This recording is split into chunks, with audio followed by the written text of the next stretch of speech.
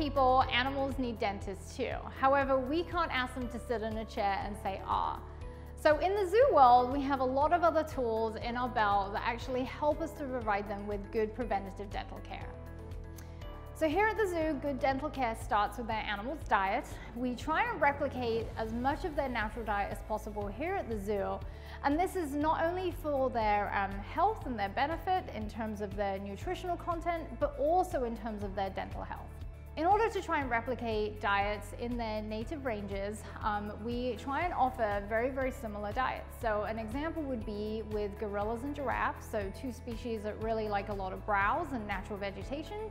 And we try and replicate that by giving them a lot of cut browse. And this allows them to chew really aggressively and really clean their teeth. Another example are rodents. They have continually growing teeth, and if we don't provide enough fiber and roughage in their diet, these teeth can overgrow, requiring medical attention. So we make sure their diets are high in fiber and high in roughage to wear their teeth down as naturally as possible. Another big example are our carnivores. So carnivores in their native ranges would be eating a lot of natural prey, which includes a lot of bones, which they can kind of grind their teeth on and chip a lot of that tartar off, or even prevent tartar from forming.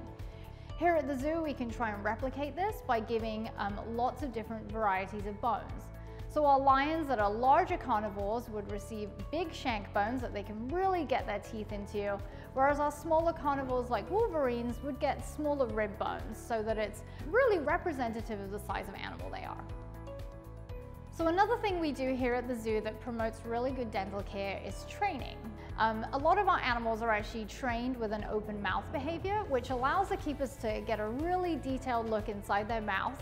It allows them to detect some of these dental issues really early on and let the vet staff know, so we can get involved sooner rather than later. So in addition to allowing us to look inside their mouth, some of our animals actually allow us to brush their teeth. An example of this is our black rhino Rosie, and she allows us to put a bristle brush, a bottle brush, inside her mouth to scrub her teeth to chip off some of the tartar that has developed. Another example of a medical behavior through training are our gorillas, and they allow us to not only brush their teeth, but also rinse their mouths out as you would at home with an oral rinse to keep their oral hygiene high. So all of these things, both the diet component, but also the training component, goes a really long way in preventing dental issues from happening. However, sometimes teeth get fractured, tartar builds up, medical attention is required. In this instance, we often have to do procedures under anesthesia, and this is either going to be at the hospital or down on grounds if an animal is too large to bring to the hospital. Examples of this include Tiger Jupiter, who was brought up to the hospital for a root canal involving a specialist, and Brutus Brown Bear, who was too large to bring to the hospital, so we had to take the entire clinic, including all of our dental equipment, down to his building for his procedure. So we do a lot of dental care ourselves here at the zoo. We have an amazing technician staff that do a lot of our scaling and polishing and some of our routine dental maintenance.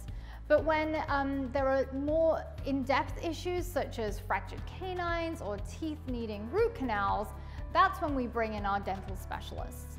They come with a lot of expertise, and we often reserve them for some of these trickier cases. As you can see, there is a lot that is involved in providing good dental care of our animals here at the zoo, which is just one small piece to make sure that our amazing animals are as happy and healthy as they can be.